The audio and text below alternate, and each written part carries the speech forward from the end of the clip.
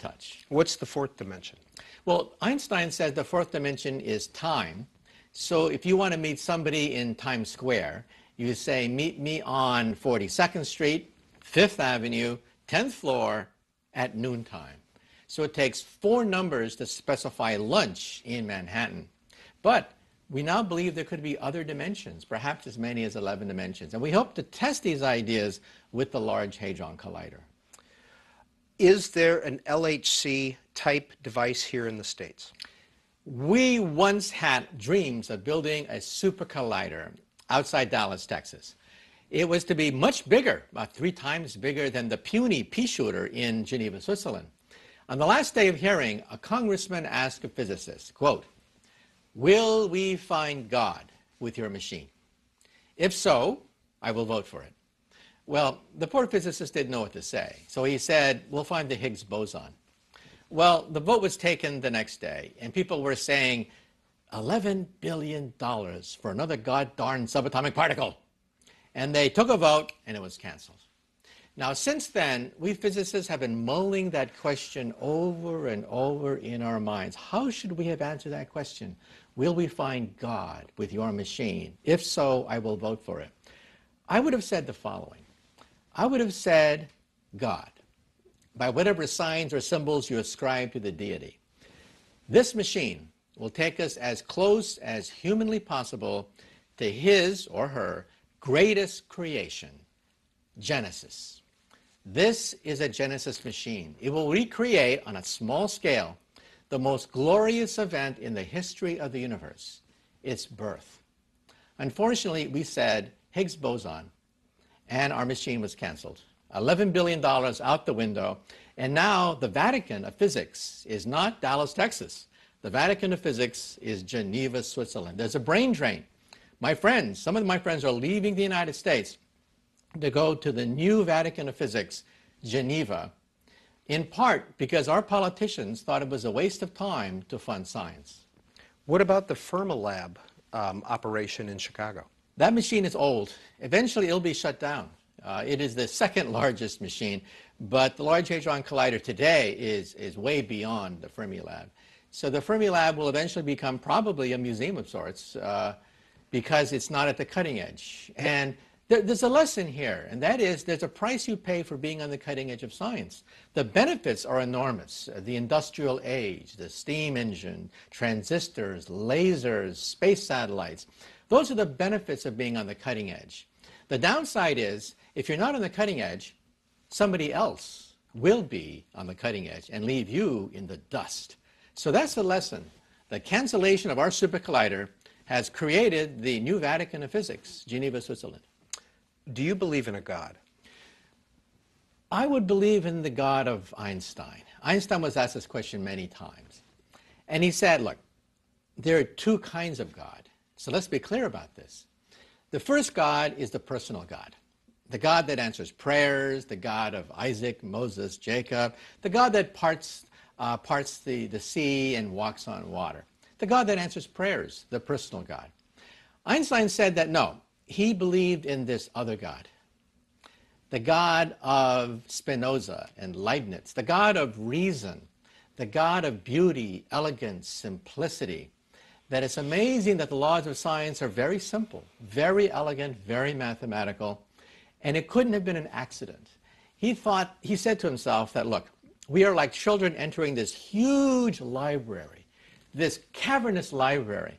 All we can do is take the first book, open up and read the first page of this first book of this cavernous library. And so he said that he believed in the God of order, the God of simplicity and harmony. And in hyperspace, you write, when scientists use the word God, they usually mean the God of order. However, to the non-scientists, the word God almost universally refers to the God of miracles. And this is a source of miscommunication between scientists and non-scientists. Why are theologians opposed or concerned about string theory? Every time a new radical discovery comes out of quantum mechanics and atomic physics, the theologians come and start to debate us. When the uncertainty principle came out, for example, in around 1925, and we said that there's uncertainty in the world, Newtonian physics is overthrown, the theologians came back at us and said, what about free will?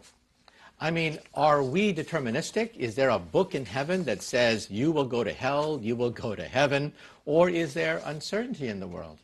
Now we realize that there could be other dimensions, a multiverse of universes. Just realize that 400 years ago, the Catholic Church burned alive Giordano Bruno, a renegade Jesuit monk, who said that there are other life forms in outer space. For that, he was burned alive in the streets of Rome. Now we're saying that not only could there be other life forms in outer space, we're talking about a multiverse of universes. Our universe could be just one bubble floating among other bubbles out there. And Stephen Hawking, my colleague, made headlines just last month by stating that maybe God isn't necessary anymore. Here's Stephen Hawking's reasoning.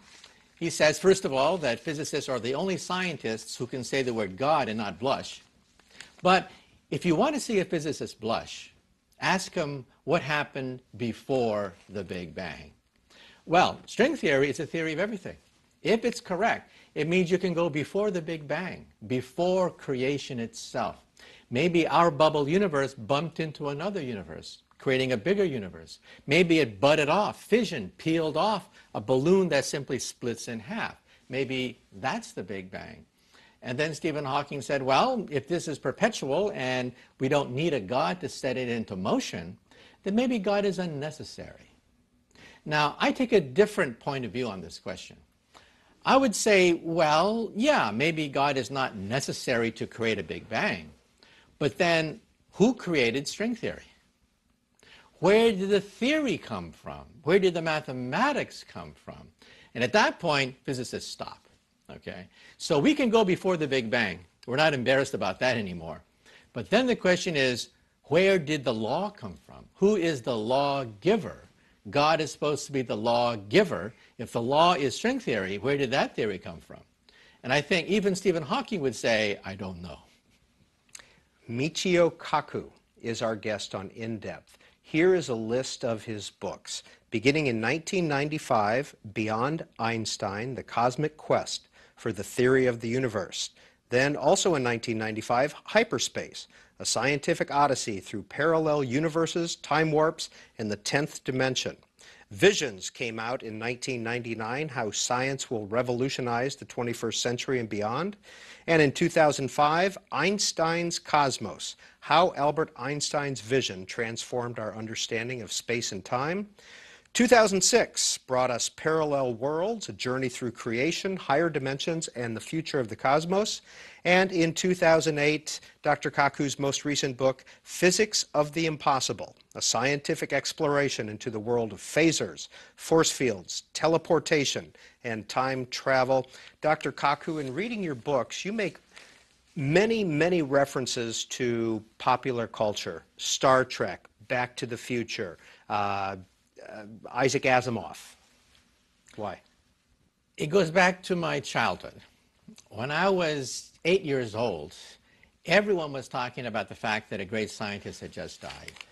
And they showed a picture of his desk with his book, unfinished manuscript. And to me, this was incredible. How could the greatest scientist of our time not finish this problem? Well, it was Einstein's unified field theory. But at that time, I also was doing something else. I was watching television. Every Saturday morning, I watched the Flash Gordon series on TV with Buster Crabbe. I mean, I was floored. For the first time, I saw evidence of alien civilization, starships, ray guns, city in the sky, anti-gravity, all the things that I never even thought of before. And then I began to realize something. I began to realize, first of all, I didn't have muscles and blonde hair. I wasn't an Olympic swimmer like Buster Crabbe. But it was the scientists who made everything work.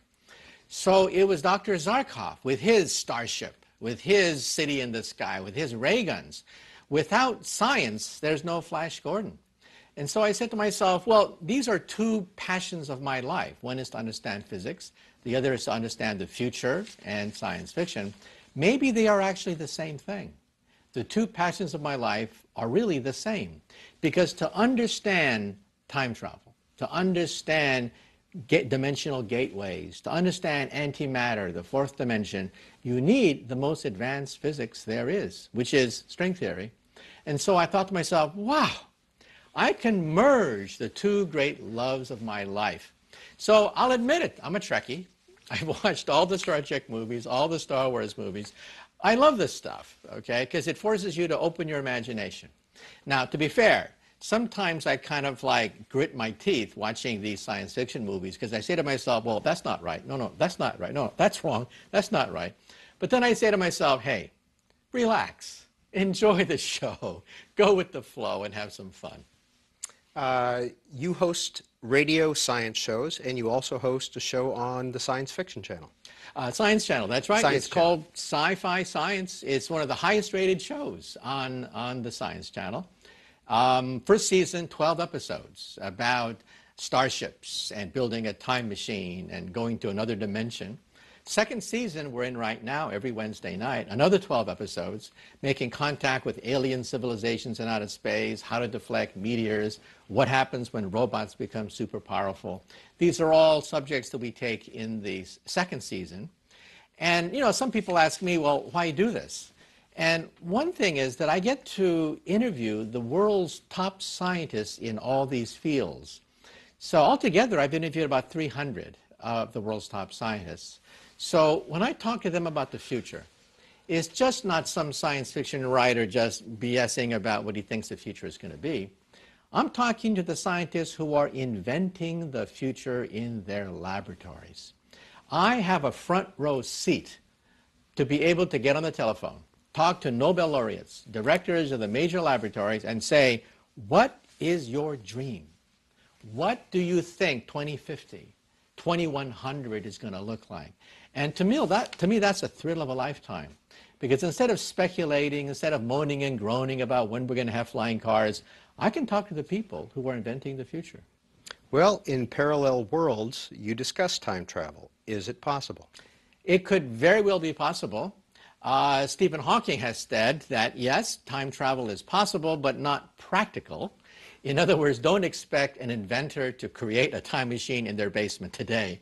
We're talking about the energy of a star, the energy of a black hole. But in principle, if you could master that energy, then you might be able to bend time into a pretzel. The mathematics says so. Even Albert Einstein realized in 1949, his own equations allow you to go backwards in time. If the universe rotated, for example, a very simple kind of universe, a rotating universe, and you go with the flow, you go around the universe as it rotates, you can come back into the past. So simply walking around a circle, you come back not where you left, but you come back yesterday. So even Einstein realized, oh my God, his own equations allow for time travel. So in his memoirs, of course, Einstein had to address the question, is time travel possible? And he said, aha, I have found a loophole. And that is, the universe expands. It doesn't rotate. So it means that if the universe rotated, time travel would become commonplace. So thank goodness the universe expands. Well, we have this email in for you that kind of fits into what you were just talking about. Very simple. How did the cosmos begin, and how will it end?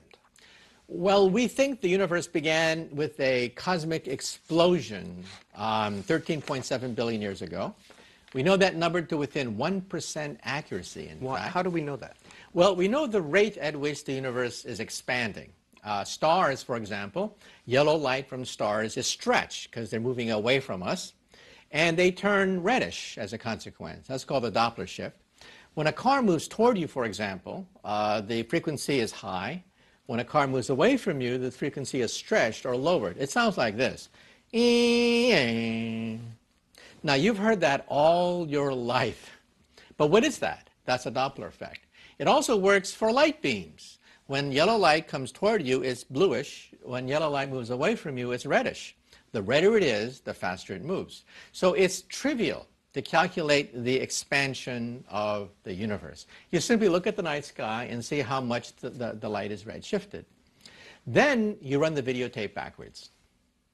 We have this enormous, quote, videotape on computer of the expanding universe, so we run it backwards. You've all seen explosions from a super collider outside Dallas, Texas.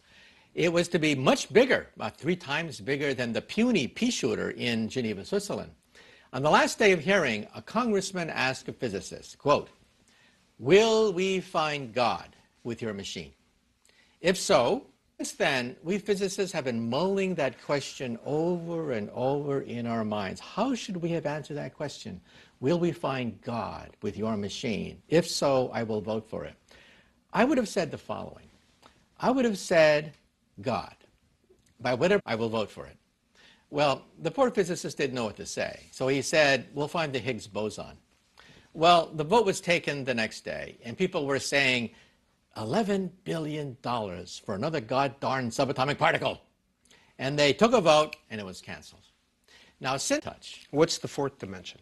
Well, Einstein said the fourth dimension is time. So if you want to meet somebody in Times Square, you say, meet me on 42nd Street, 5th Avenue, 10th floor at noontime. So it takes 4 numbers to specify lunch in Manhattan. But we now believe there could be other dimensions, perhaps as many as 11 dimensions. And we hope to test these ideas with the Large Hadron Collider. Is there an LHC type device here in the States? We once had dreams of building a